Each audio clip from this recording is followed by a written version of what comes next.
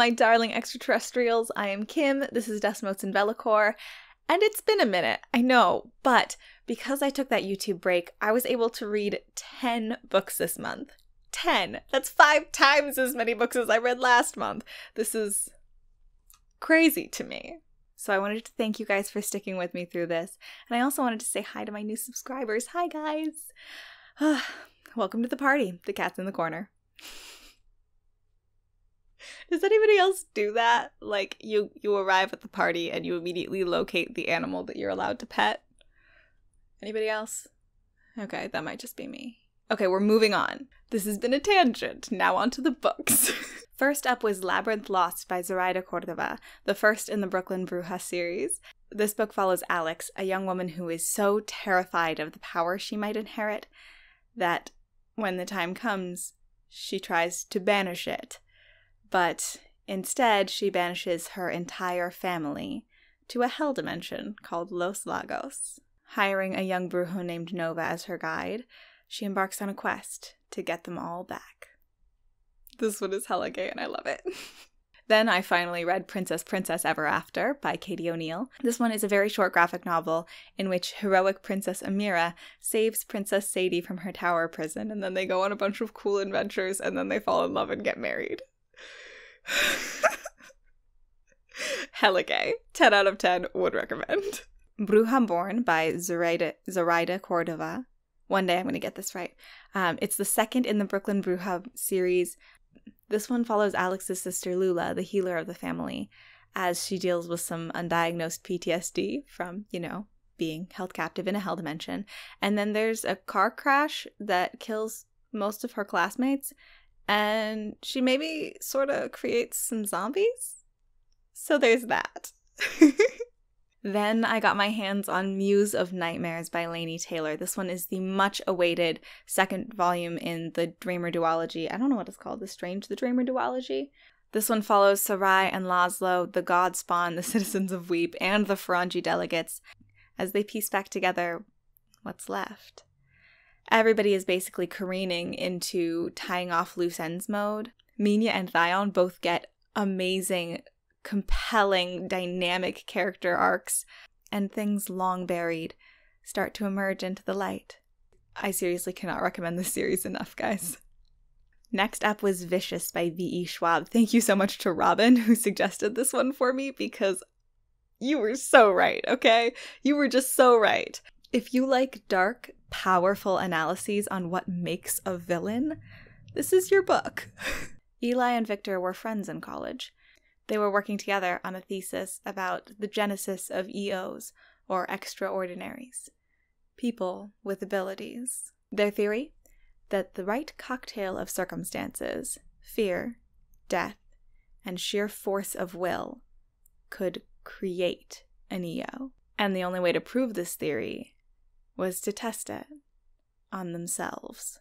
But Eli reneged on the deal, took his powers, and refused to help Victor get his, thus sparking a deep-seated rivalry between two psychopaths with slightly different views on how EOs should be treated in society, or if they should be allowed to exist at all.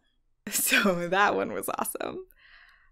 And then we take a sharp right into Fangirl. You guys were so right. I don't know why I held out from reading this one for so long. It's kind of hard to describe, which is maybe why I didn't think I would like it. Fangirl is a coming-of-age story. Kath, who is utterly afraid of change, is starting college this semester, and slowly she's going to figure out that change, while inevitable, is not necessarily the end of everything.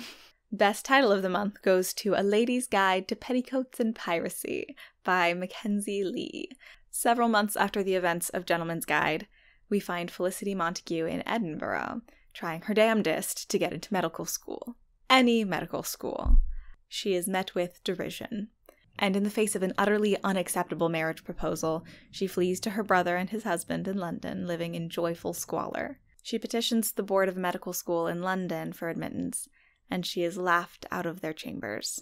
And that is when she decides to take desperate measures. This involves crashing a wedding, robbing a museum, and going on the adventure of a lifetime. For me, this book was about finding yourself regardless of the confines of society, and seriously, y'all need to read it. My first reread of the month was Darkest Part of the Forest by Holly Black. I picked this up because I wanted to reread The Cruel Prince, but Goodreads won't let me read the same book twice in a year and still have it count towards my challenge. Figured that out last year. But damn my rewards-based goal setting. Ugh, but I never regret rereading this book. This one is about a young girl who wants to be a knight and a young boy who wants to fall in love. And they live in a town where fairies hunt the woods and murder incautious tourists for sport. Holly Black writes the best fairy tales, seriously. Next was Strange Grace by Tessa Gratton. I read Queens of Innisleer a couple months ago, and I wanted to see how her adult style differed from her YA style. And really, they don't. It's just less wordy. Less wordy, equally idea-y. If that makes sense. No, you get to come be in a video now. I've got a kitty. Yeah, see, look at all the fun things. This one is about a blessed little town where no one dies before their time, no one's crops get sick, and the exact right amount of rain falls every year. This is because every 7 years they send their best boy into the woods to be hunted by the devil. But this time, something's wrong with the bargain. This time, the bargain ends too soon.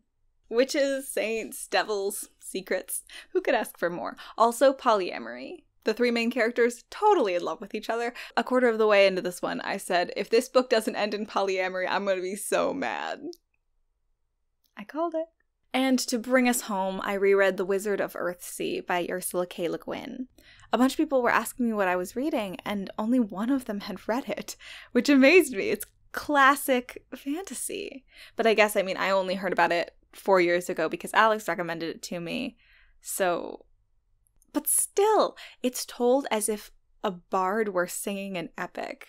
Basically, a young man called Sparrowhawk is found to be powerful in the ways of magic, and he sets himself on a path towards wizardry. But on his journey, his pride overcomes him. He attempts something he should not. He wakes something better left sleeping, and it hunts him. Oh my god, this is what happens when I write my videos beforehand. Pros, they make sense. Cons, I start to sound like I'm in the intro to a mini-series. In a world. Okay. That is my 10 books for the month of October. I'm sorry for the lack of updates. I will try to get a few more up in November. Wish me luck. And don't forget to leave book recs in the comments. I really do need them. Seriously, come talk to me about books. A viento.